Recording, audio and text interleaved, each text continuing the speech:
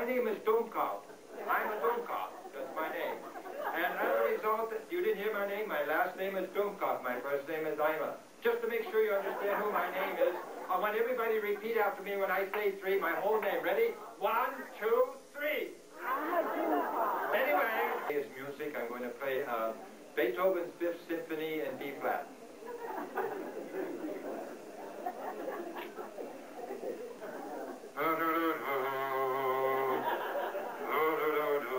You know what? I'm going to tell you how I became a musician. I think you'll find it very enlightening.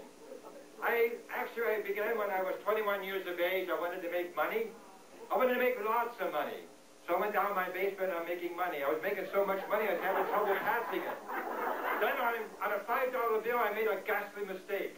I made Lincoln Winkin. And that's when the cops surrounded my house. And they said to me, Dummkopf, that's my name. They said, come out with your hands up. But I'm too smart for them. I took an axe and I chopped my printing press in half. 2 halves make a hole, and I escaped through the hole. So I'm running down the street, and the cops are chasing me, and they surrounded me in the corner of Wiener Schnitzel and Vine. They thought they had me. Once again, Dummkopf, too smart. I reached in my pocket, and I pulled out a knife. I reached in my other pocket, and I pulled out a gun. And with the knife, and with the gun, I cut across the street, shot down the alley. So they're chasing me. I'm running down the alley, and all of a sudden, there's a big fence in front of me. What am I going to do? They think they got me again? I'm Dummkopf, too smart. I jumped over the fence. But over the fence halfway, the seat of my pants, they got caught on a nail, and it ripped my pants.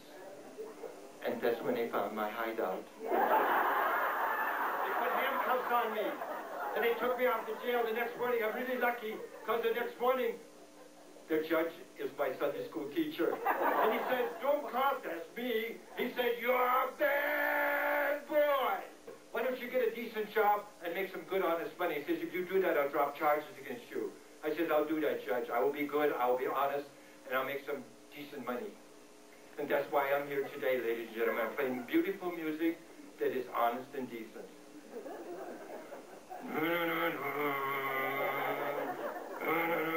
You know, I have to tell you another story. While I was in Dusseldorf, I saw a German who could imitate Elvis. Anybody in here want to see a German imitate Elvis? I do. You do? Say, you're kind of cute, little girl. What's your name? Eileen. Eileen? You got any boyfriends?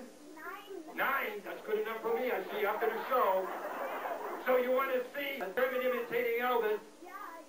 Well, you come to the right place, baby, because here's Elvis. With sauerkraut. Yeah, with sauerkraut on